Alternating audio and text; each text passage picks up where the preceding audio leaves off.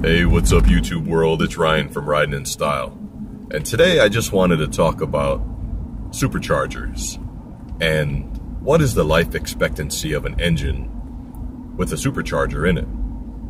And that question is something I've been thinking about because I've heard several different reports about superchargers, and I've actually heard that your engine will not last as long if you go ahead and put a supercharger in it.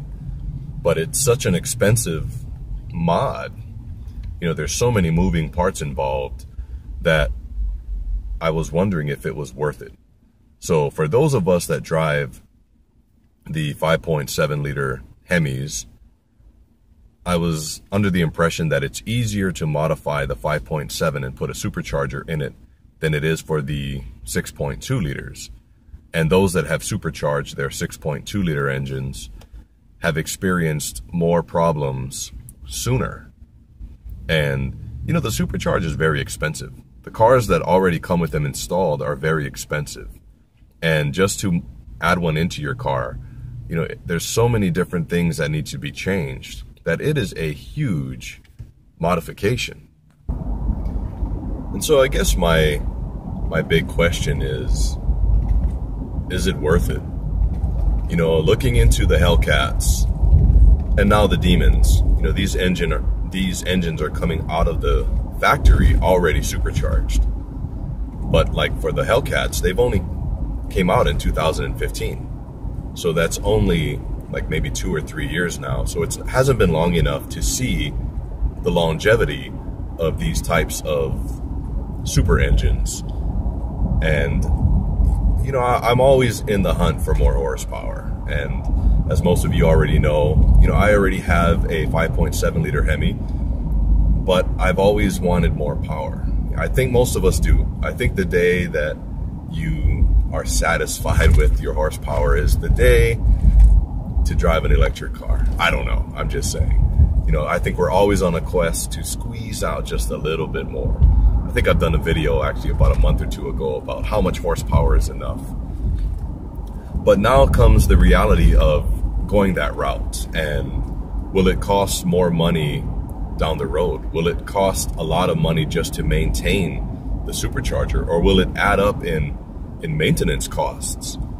You know, is it practical versus a car that is already supercharged out the factory? Again, the Hellcat. You know, and there's a chance it could be covered by warranty. So if there is any issues, it's covered.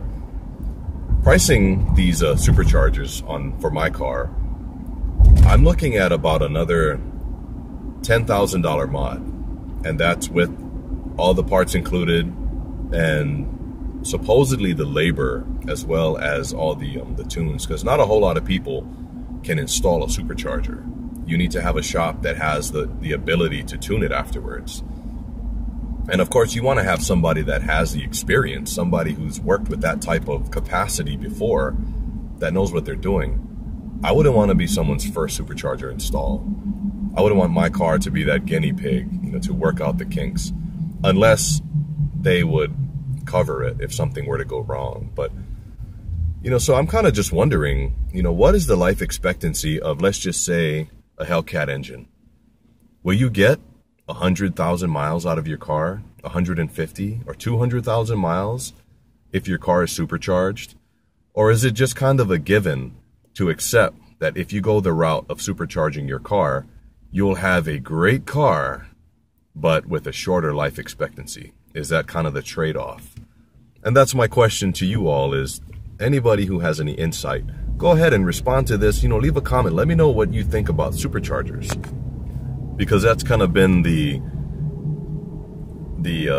research point for me is it better to maybe sell my charger now? Because I've been getting a lot of looks on them. You know, people have been inquiring and asking me if I've ever thought about selling it. And there's a few people already in line if I decide to. And I'm not looking to. I mean, if I wanted to just fix it up and sell it, then I would have sold it already. But I enjoy it. I mean, the way it rides, especially once I put the Diablo tuner in there, it was really a huge difference in the performance, and I just feel like I'm driving a better car. But, you know, my thought process is it worth investing future money on this future mod, or looking at the other option of selling it and just investing in maybe a Hellcat or a supercharged engine already that's covered by a warranty. And that's been the toss-up. So my question is, regardless of which way I go, what is the life expectancy of these supercharged engines? Because I could get by with the Hemi and just always be curious on what it would be like to have a supercharger in it. Or, you know, I could just pull the trigger and one day get it. And I probably will. That's the reason you guys keep hearing me going back to it, is because, you know, it's a long process. Decisions that I've made today, I've been thinking about for at least a few years. You know, it's a very calculated process. It's a huge investment. And I don't want to make the wrong investment. You know, in this life, I believe we need to be good stewards with our money. You know, we need to be wise with our spending and not just be reckless and foolish.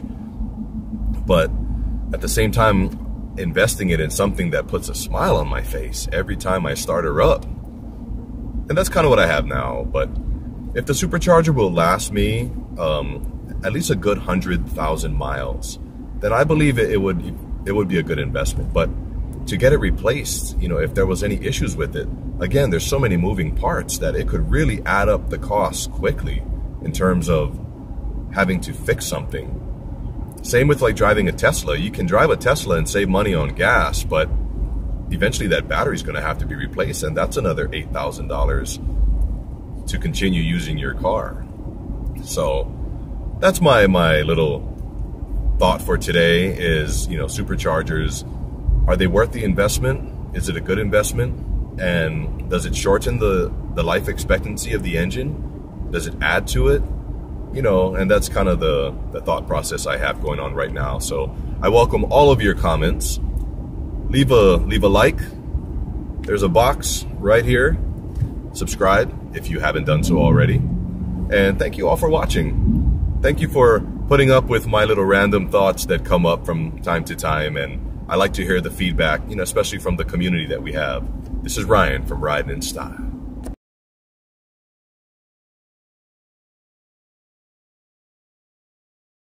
Yeah.